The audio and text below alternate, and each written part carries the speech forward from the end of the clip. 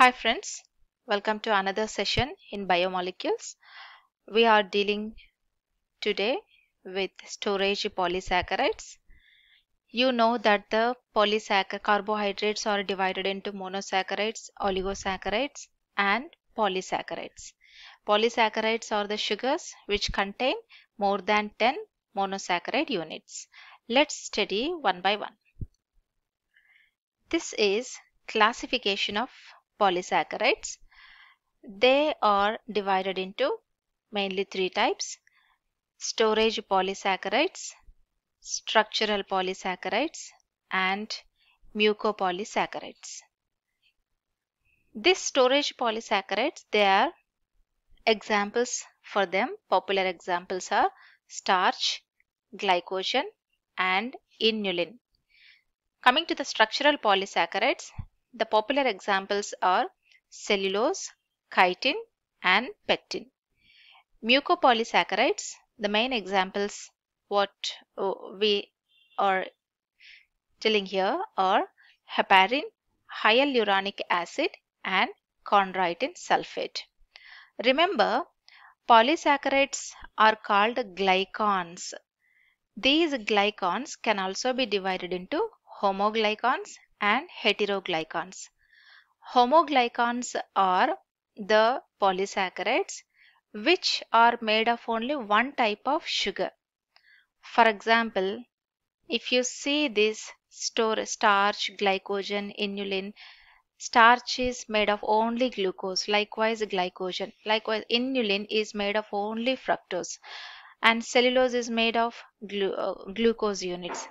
And these are called homopolysaccharides. Usually, storage and structural polysaccharides, they are mainly homopolysaccharides made of only one type of sugar. Whereas this one, mucopolysaccharides, are also considered as heteropolysaccharides because on hydrolysis they yield more than one type of sugar. Why they yield? Because they are made of more than one type of sugar. That is why they are called as heteroglycans. This is about simply the classification of polysaccharides. In this session, we are concentrating only on storage polysaccharides. These are the sugars which store reserve food materials in both plants and animals. Whenever there is storage of food material, they are called as storage polysaccharides. The examples which we are going to see in this session are starch, glycogen, and inulin. Starch and glycogen, you are very familiar. Starch is present in plants, which is the reserve food material, which is resulting due to the photosynthesis. Glucose is formed during photosynthesis. Glucose units all are joined to form the starch. Likewise, glycogen in case of animals and inulin in case of some plants. All these are nothing but storage polysaccharides. We will see one after another. Our first storage polysaccharide is starch. It is a homopolymer of glucose, also called a homoglycan of glucose, and it is the reserve food material in plants. And these starch grains, they are arranged in the concentric layers in the grains. See, these are the examples of some of the starch grains. The first one is starch grain of potato, and the second one is wheat starch grain, and the third one is maize, likewise banana, and so on. These are different starches present in the tubers as well as in some grains. Just by looking under the microscope, observing the concentric rings, we can identify the source from which it is isolated. And these starches, they contain two parts. One is the amylose, another one is amylopectin. Any starch contains two parts. What are they? Amylose and amylopectin. Whenever the starch grains or starch is boiled, the central part dissolves and it passes out. This dissolved central portion, it is soluble form, and this is also called as amylose. So, where is amylose present? At the central region of the starch grain. This central region of the starch grain, what it contains? It contains the amylose. Amylose on boiling, it dissolves and it occupies the inner core of the starch grain. And the peripheral region, insoluble portion, it is called as amylopectin.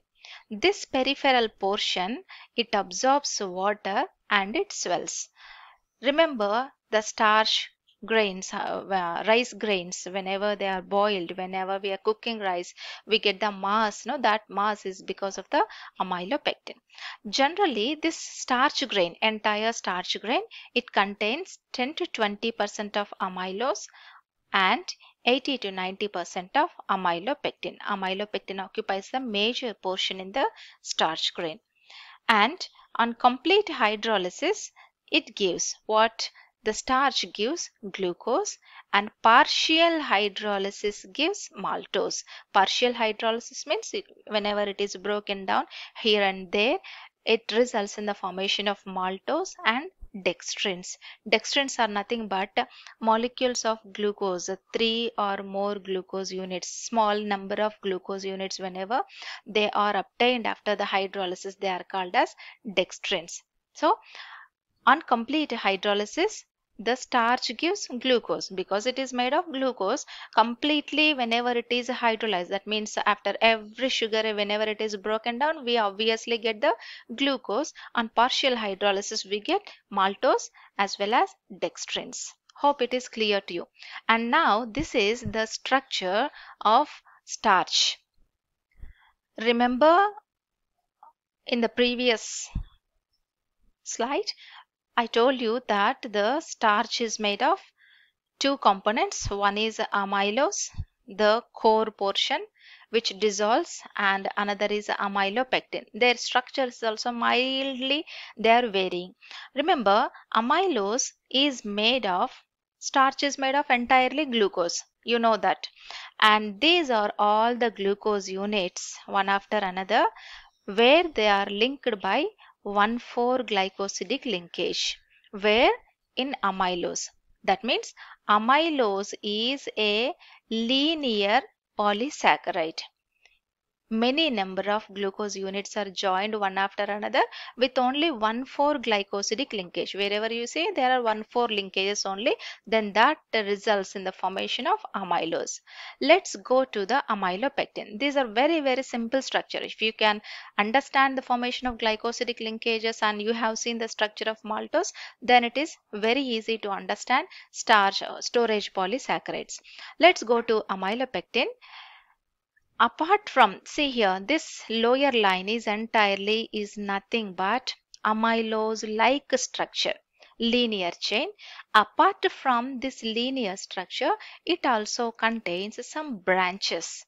The branches are the result of formation of alpha-1,6-glycosidic linkage. See here, this is one amylose chain and this is another amylose chain. They are linked by another extra bond which is nothing but 1,6-glycosidic linkage. This is the first carbon and this is the sixth carbon. Sixth carbon, we'll see there is the OH group. First carbon below there is the OH group, and water molecule is removed and a glycosidic linkage is formed, resulting in 1,6-glycosidic linkage. So this amylose is linear, amylopectin is branched, and it contains 1,6 linkage in addition to 1,4 linkage. Let's recap the structure once again. We know that the starch is homopolymer of glucose, and alpha D glucose units are linked by 1,4 linkages in amylose. Amylose is, as I told you, it is unbranched. Amylopectin is branched. Why the branches resulted? It is because of the involvement or formation of 1,6 linkage in addition to the 1,4 linkage. Amyloses usually gives blue-black color with iodine, whereas amylopectin results in violet to red color with the iodine. And amylases are the enzymes that break or hydrolyze the starch. Amylases, they act on starch and gives maltose. As see here, these two are nothing but the structures of starch grains. This is the amylose portion and this is the amylopectin portion. Amylopectin is branched. Amylose is the linear chain. And you can also see the structure of glycogen. Glycogen is vigorously branched and it is just like the amylopectin, which we are going to see in our next slide. And listen, amylases are the enzymes that hydrolyze or break the starch, and amylases are present both in the plants, animals, and also in the bacteria. These amylase enzymes can be divided into alpha amylases as well as beta amylases and gamma amylases. As we are not dealing with the amylases, I'll just give you brief idea. Alpha amylases are pancreatic amylase, salivary amylase, animal based.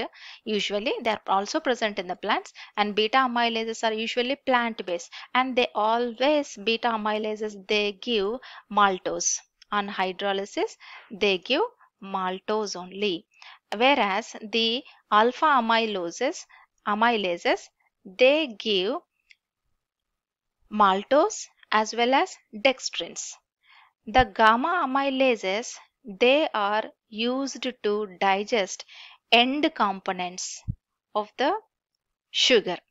At the end, whatever that are left over, they are digested by the gamma amylases. This is about the starch. Hope starch structure and properties are very clear to you. Once starch is very clear to you, it is very easy to understand the structure of glycogen. Just simply the structure of amylopectin is nothing but the structure of glycogen. Let's see. Glycogen is also a storage polysaccharide, but in case of animals. In animals, the glycogen is stored in two organs mainly. One is the liver, another one is muscle. And as you already know, it is a homoglycan because it is made of only one type of sugar, which is nothing but D-glucose units. There may be many number, thousands and thousands of sugars, but all of them belong to D-glucose, one type of sugar. That is why it is called as homoglycan. And these D-glucose units, they are joined by 1,4 linkages and 1,6 linkages in addition to 1,4 linkages. That is why it is just like that of the amylopectin, but it is more branched, vigorous branching. As we have seen in our previous figure, there is vigorous branching is observed in case of glycogen. So this is the structure of glycogen.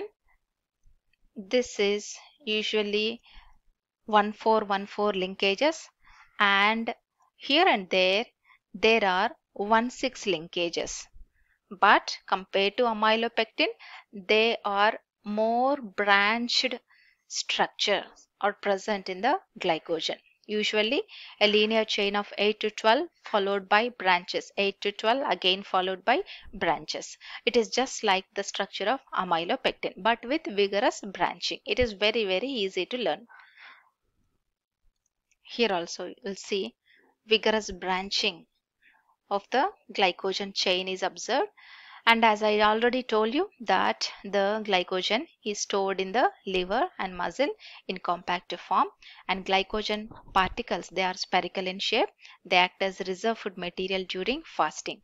At least 1 day reserves of glycogen are present in every individual. Whenever we go on fast, the first food material that is utilized is the glycogen from the liver as well as from the muscle. That's about glycogen. Yes, after discussing starch and glycogen, we are now moving on to another homopolysaccharide, which is nothing but inulin. Inulin is also a storage polysaccharide, but it is found in the tubers of chicory, dahlia, and in the bulb of onion. It usually a white crystalline powder and is made of deep fructose units. Interesting. And it is very easily hydrolyzed by acids and soluble in hot water. Does not give any characteristic color with the iodine like that of starch. These are some of the properties of inulin.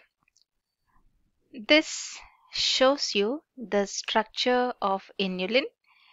Inulin is made of fructose units. See here, this is one fructofuranose, another fructofuranose. This is the C1 carbon, the first carbon, and the linkage is 1,2 linkage, and again there is 1,2 linkage. Likewise, this 1,2 linkage you will see everywhere, this 1,2 linkage. This is the first carbon, and there is OH here, second carbon. The linkage is 1,2 linkage between each and every fructose units, and it continues. Hence, it is the homopolymer of D-fructose units. Inulin polysaccharide is also broken down by an enzyme called inulinase. Do not confuse with the insulin. Inulin is a homopolysaccharide. Insulin is the hormone secreted by the pancreas. Both are different. It is present in plants. Inulin present in plants. Insulin is present in animals. Inulin, it is hydrolyzed by the enzyme inulinase, and it is levorotatory in nature, because you know that the fructose is highly levorotatory in nature, and it is unbranched. There are no branches in the structure of the inulin. The linkage is always beta 1,2 between two fructose units, and this inulin, the importance is it is used as commercial source for fructose. As till now, we have seen three types of storage polysaccharide. One is starch, glycogen, and inulin. These are storage polysaccharide, and all of them are homopolysaccharides or homoglycans. Starch is storage polysaccharide in plants composed of D-glucose units, and starch grain contain amylopectin, amylose and amylopectin containing alpha-1,4 and alpha-1,6 linkages. The glycogen is storage polysaccharide in animals composed of D-glucose, and this structure, I told you, it is similar to amylopectin with alpha-1,4 and alpha-1,6 linkages. Inulin is another storage polysaccharide found in plants, contains D-glucose linked by beta-1,2 linkage, which is used as commercial source of fructose. So viewers, stay on this slide where you feel difficult and understand it clearly, and write to me in the comment section if you have any doubts. I am ready to clarify. Thanks for watching.